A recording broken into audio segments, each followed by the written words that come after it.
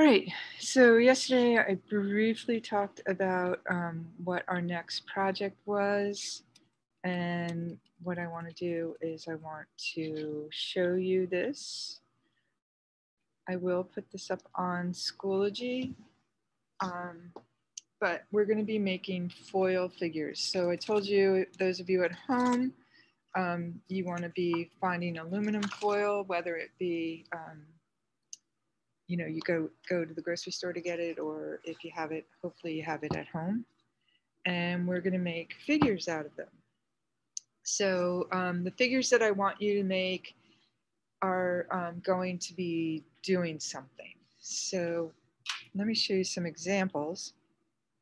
You can make pretty basic forms like this one, real skinny and long and just kind of sitting back, or you can start to add a little bit more to your figure, have it look a little bit more proportionately accurate. And then you can have something like this guy doing something, obviously going to stab someone. Here is just basic figures in different positions. Kind of looks like a yoga class almost. And then you got some dancing ones. But you can see how the figures are not like realistically developed. I mean, you can go further and further into developing your pieces. Some of these are pretty basic. Or you can also choose to do animals. So there's a couple of different animals I'll show you. So you don't have to do a human-like figure. You can do an animal if you wish. So I'm going to show you this YouTube. This is just real basic information about making your piece with starting with a flat piece of aluminum.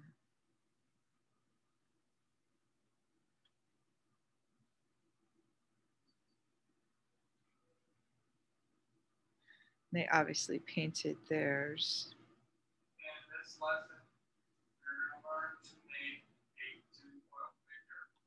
To make the figure, we need a 12-inch by 12-inch sheet of tin-foil, a ruler, a Sharpie or a felt tip pen, and a pair of scissors. To start, we're going to go to the top edge of the tin-foil and divide it into thirds. Next, we're going to go to the bottom edge and we're going to divide it in half. From those marks on the top edge, we are going to make a 5-inch vertical line down from the edge, one at each mark.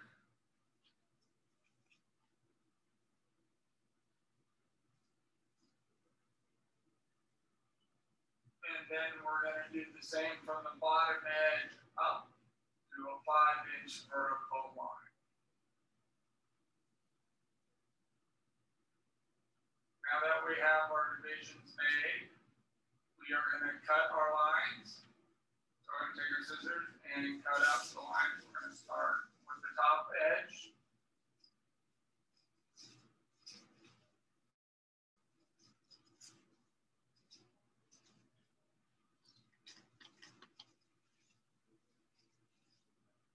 We're going to turn around and do the bottom one, bottom edge. And as you can look, you can see a figure somewhat taking shape. You can see 2 legs, 2 arms, and a head. Looks kind of like a block body. So now we're going to start forming the legs. So we're going to grab each edge and pinch slowly in. You don't want to pinch too hard or it flattens it out. So just take your time and do it slowly. It will slowly take shape.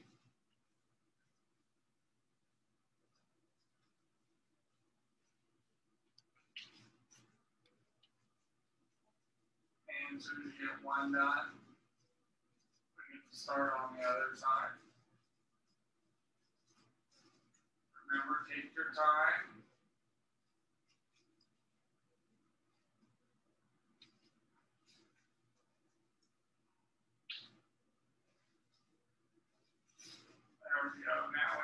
2 legs, and now we're going to do the same with our 2 arms up at the top. Just remember, take your time, do it slowly, and you remember not to pinch too hard. Allow yourself room to keep shaping the form you like.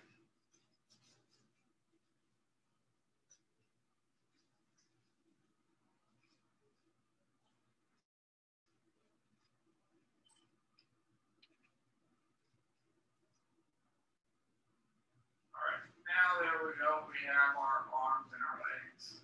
So now we're going to do the torso of our figure. So we're going to start on the sides just like we did with the legs and arms. And we're slowly going to form the torso.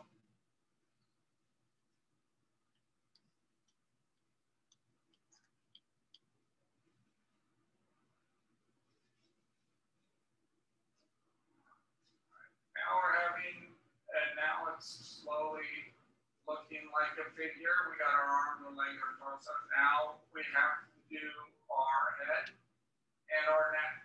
So we're going to start with the head. We're going to slowly crinkle what's left into a ball. Try to get it into the right shape and form to form the head. Just like you did everything, take your time.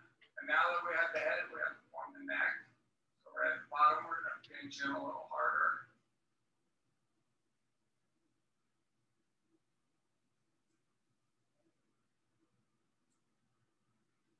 And there we go. We have our tinfoil figure that is ready to be shaped and formed into any shape or activity you would like.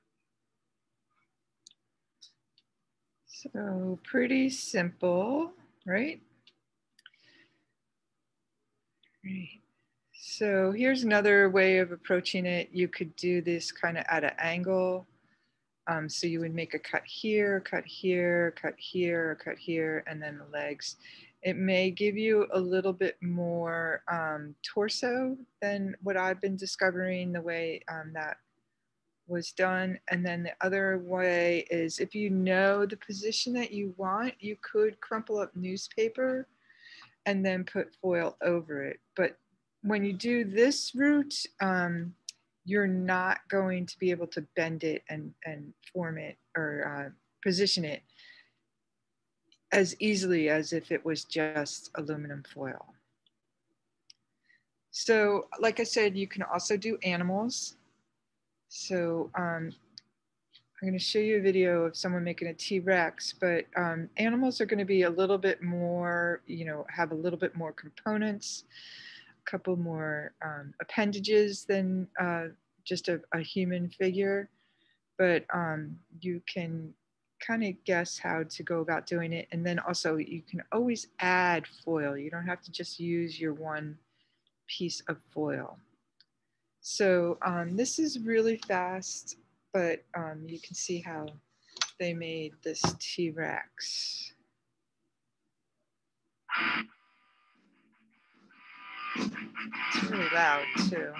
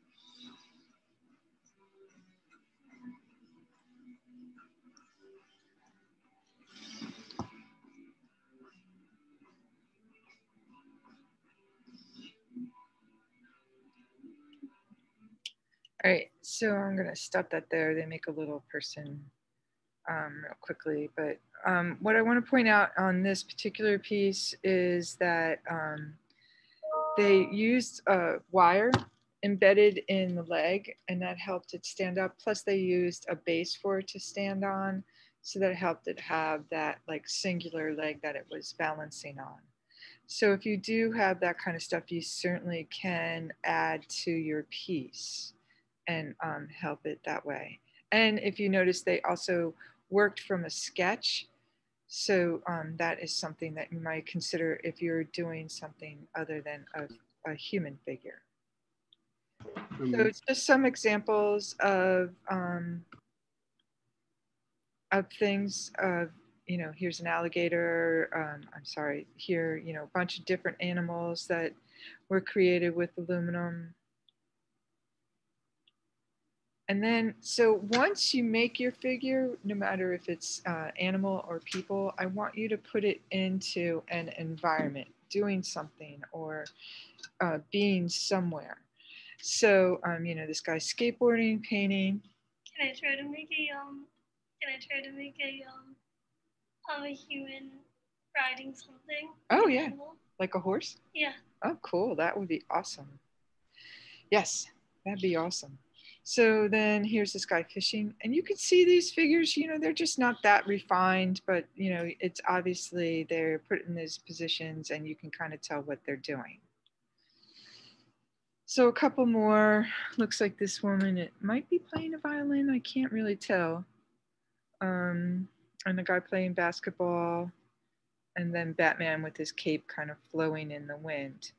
So I definitely want you to think about where they're, what you're going to do with them. And then also, as far as photographing, like you can see how nicely this is done. This looks like there's just two pieces of paper here, one on the ground, one in the back, and it's photographed that way. You know, this has this yellow paper here, which may be the base that it is actually standing on, but there's nothing in the background as compared to the ones previously where there's all this stuff in the background.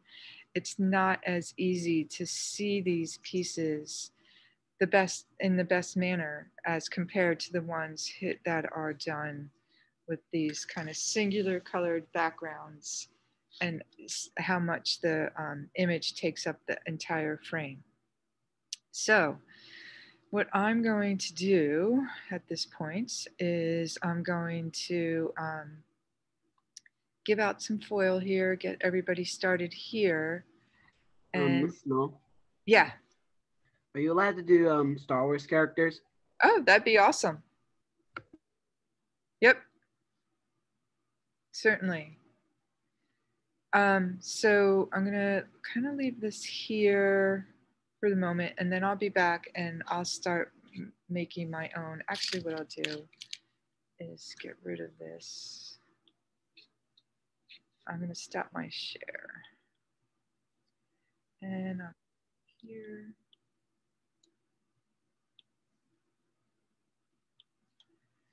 Okay, so here are a couple of figures that I made. I try working on these hands. Here's another one that I'm trying to add to his body. So I'm trying to build up his torso here. So I'll be right back. All right, you guys want some oil? And then the good thing is there's markers and rulers and scissors up on that table. That looks hard to do. It's not. But if you were watching it and not looking at your phone all the time, just saying. So you guys, I'm going to give you a sheet, but you can always add more if you want to add to the sheet. Parts of it.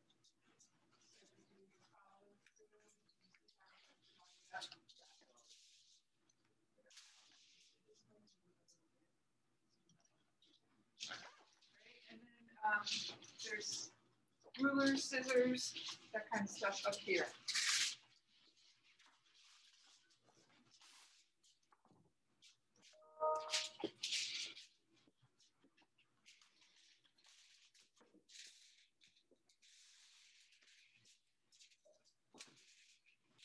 All right, get rid of these guys for the moment. And I'm gonna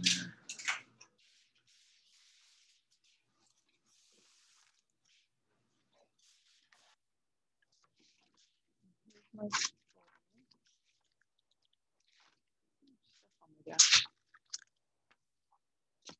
all right, so you're gonna take your ruler.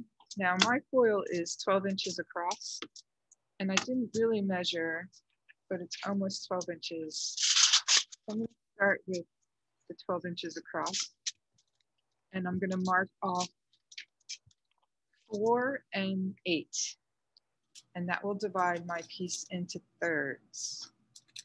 So mark out 4, and mark off 8. And then at the bottom, I'm gonna mark off 6.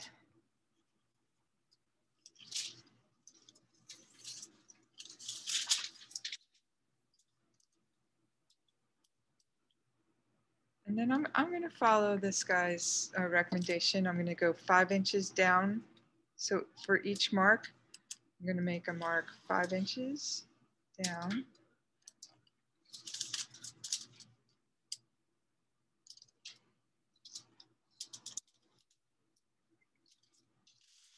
And then at the bottom, I'm gonna go 5 inches up.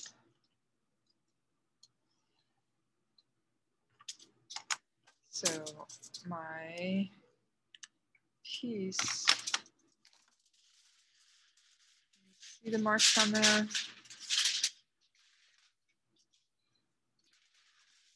All right, did you draw them up? That. See what you got. Okay, you made your marks. Okay, so now you're gonna take your ruler and you're gonna find 5 inches. And you're gonna draw it down that way on each of those marks. So this one is supposed to be 6 inches. Is that 6? It's pretty close. And then you'll go at the 6 inch point, you'll go 5 inches up. But you know what? You're better off with the marker. Because it writes better on you guys with my marks.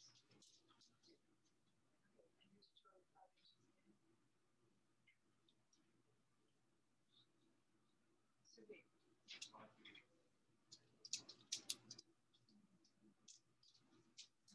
Here.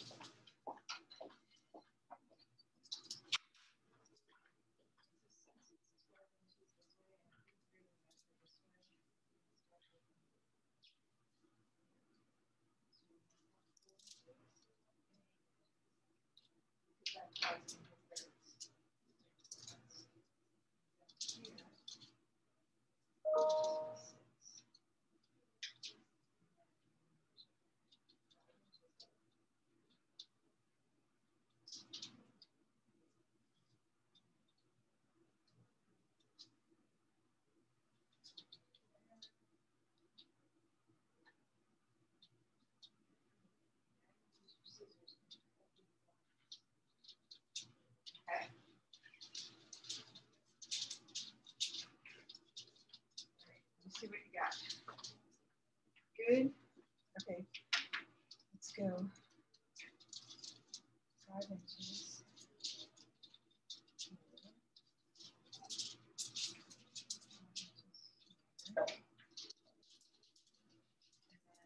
bottom. Stop here. Okay. So now just make sure you cut up to here, and then here to here and here. All right.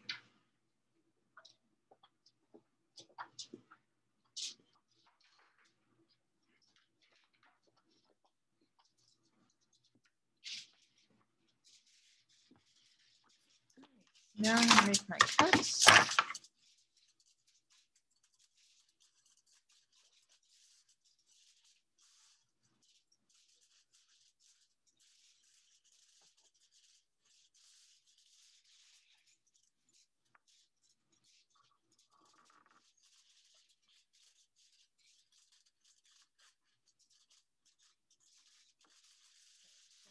Cuts.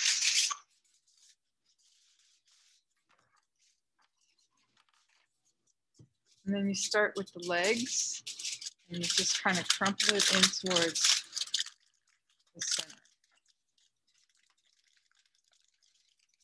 Now remember, you want it round, you want it half dimension, you don't want it to be really flat. So you just kind of slowly crumple it in, and then do the other side.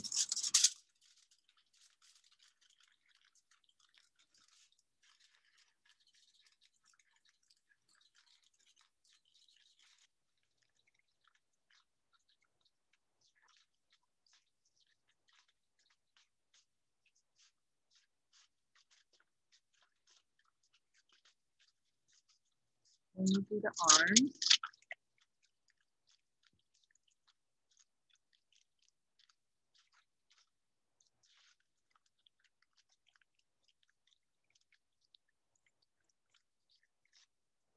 What I got so far looks a little bit like SpongeBob.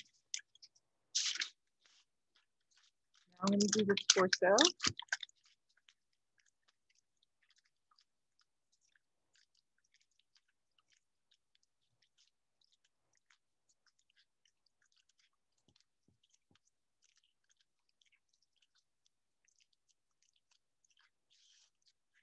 This. And this top part gets crumpled into a circle.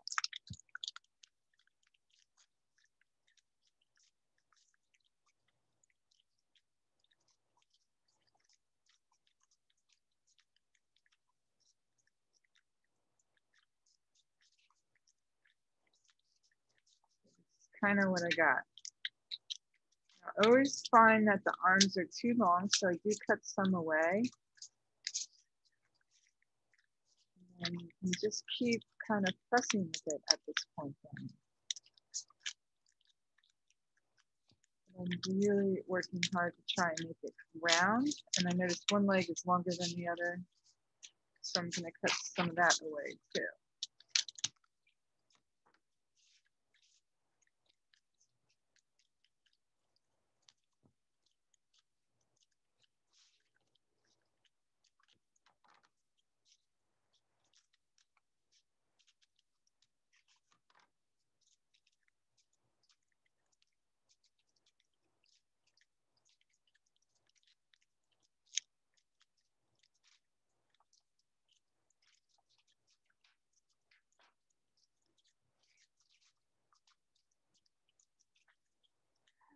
So then at this part, I'm just kind of pushing and shaping, making it as round as possible. I do tend to bend here to make feet.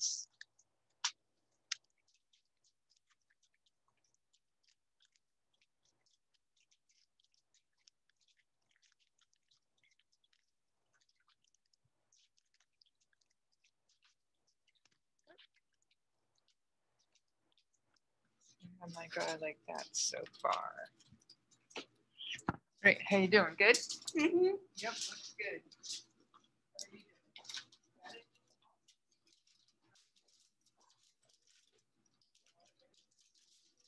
Great, so do you guys ever want more aluminum to build up your body or anything, or add other things? It's over here. You want some more? Start with the Where do I The start with torso. the torso? You just kind of take it like this. Oh. Okay.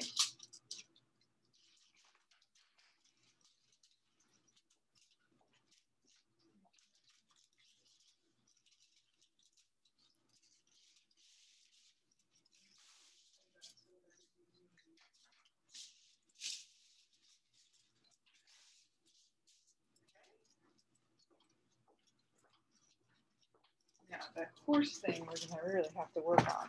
Yeah. See how that works out. Right.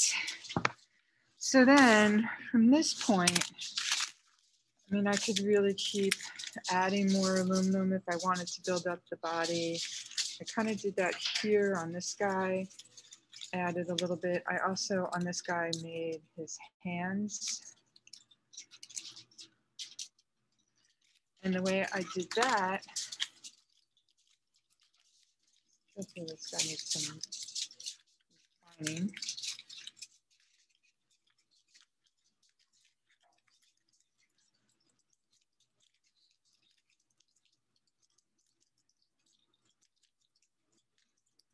Is I flattened out the bottom. I'm gonna get rid of some more of this. And then I'll cut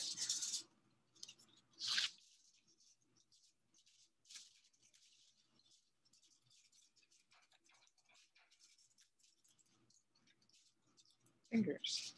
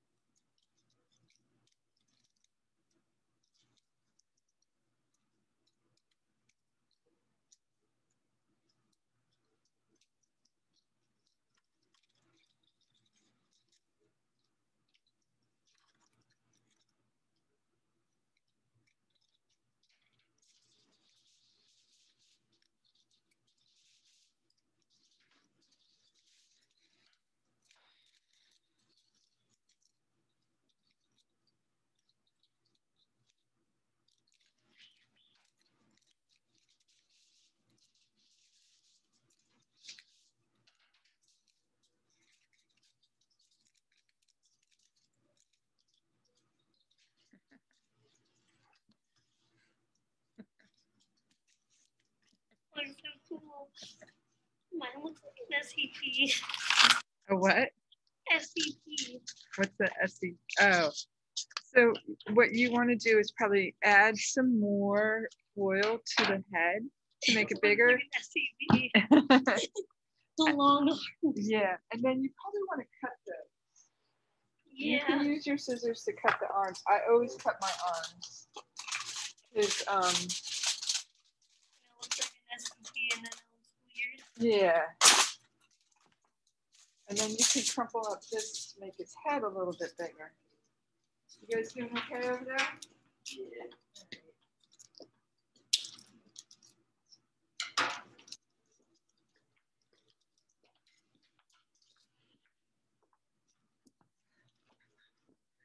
Great. So that's just the beginning. Anybody have any questions, concerns?